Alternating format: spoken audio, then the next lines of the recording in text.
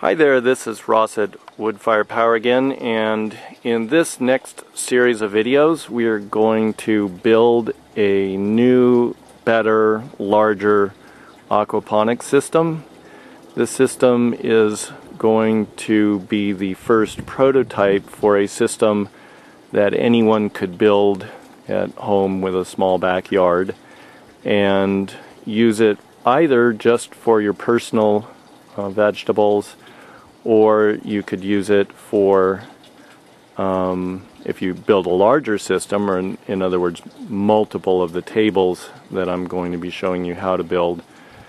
If you build a number of them, you could, with one person's full-time labor, earn up to almost $100,000 a year, at least $80,000. That's kind of the optimal ideal, and learning how to do it, of course you aren't going to be able to create that much of a yield, but that's the potential, and with not too much learning you could get there. I think the long story short of that one is getting over $20,000 a year so that you have some sort of an income should be very easy. Now this is the great little aquaponics system, and I've shown you this in the other videos, and we're going to actually do some experiments with it. So I harvested a huge amount of basil and a few cucumbers the other day. We're going to tear a bunch of this all out and then replant it with some new starts just to do some tests of what'll grow in preparation for the larger tables.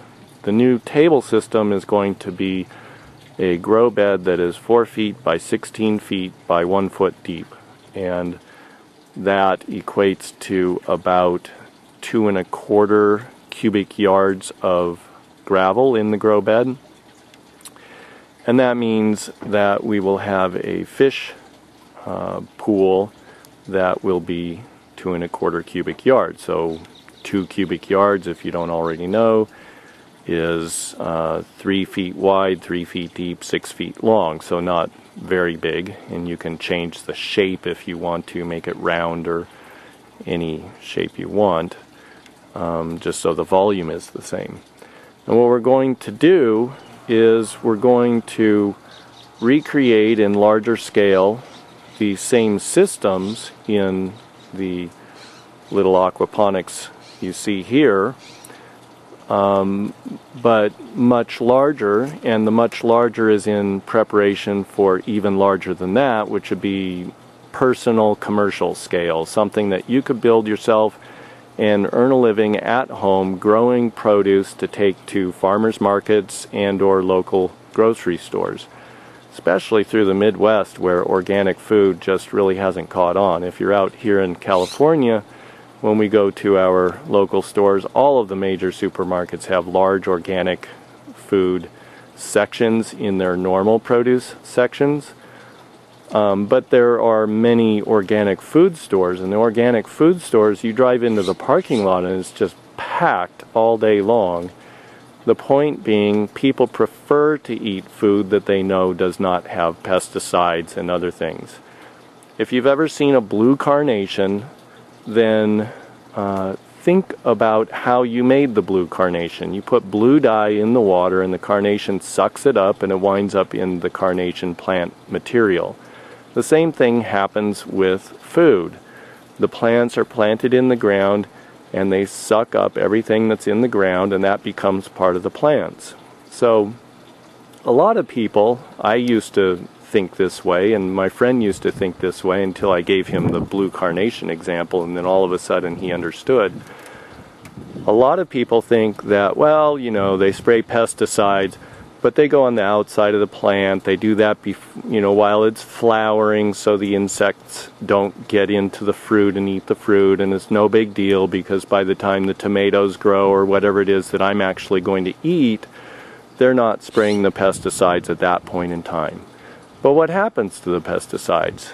The rains will wash them off down into the ground, or at the end of the year they're going to finish picking all of the vegetables being produced and then till the plant matter into the ground, and no matter what you do, 100% of any poisons sprayed onto the plants go into the ground. And the next year, the plants are going to be drinking those poisons, whatever they happen to be. That's why organic is so important. And the goal of a Kickstarter project that I'll be starting soon is to basically, it's a grandiose goal, okay? And maybe we won't even hold a spark to reaching it, but it's a vision. And the vision is to almost overnight revolutionize America's methods for growing produce that we eat from the stores. And to do that, we need to flood the market with organic food. Because given the choice, if I hold 2 platters of tomatoes in front of you, one platter has conventionally grown that, has some unknown amount of pesticides and whatnot in it that you'd kind of rather not eat, but you trust that it's not so bad. It's, it's clearly not going to kill you, or the big chain stores wouldn't be carrying it. They'd be killing off their customers. The conventionally grown doesn't taste as good. So then on the second platter, I have organic tomatoes, let's say. And if I give you the choice of eating fresh, juicy, ripe, sweet, organic tomatoes, or kind of cardboard, not fully vine ripened tomatoes that probably have some level of pesticides that the government tells me are safe, but it's not zero, you're going to pick, well, I won't say you are going to pick. I would pick, and most people pick, the organic. Now, if you had the choice and the cost was the same, everyone would buy organic. And the way to get the cost the same in a supply and demand market that we have is to flood the market with the one that you prefer. And then the price of that product will come down because there are so many organic farmers. That's the goal of the Kickstarter project, is to flood the market with organic food so that other foods that are not organic are just driven out of existence within the United States. That's a huge goal, but it's a vision, and we can just work toward the vision and not really worry at all about how far we get. We're just going to do what we can. And the way to do that is to plant seeds. You have to start planting seeds.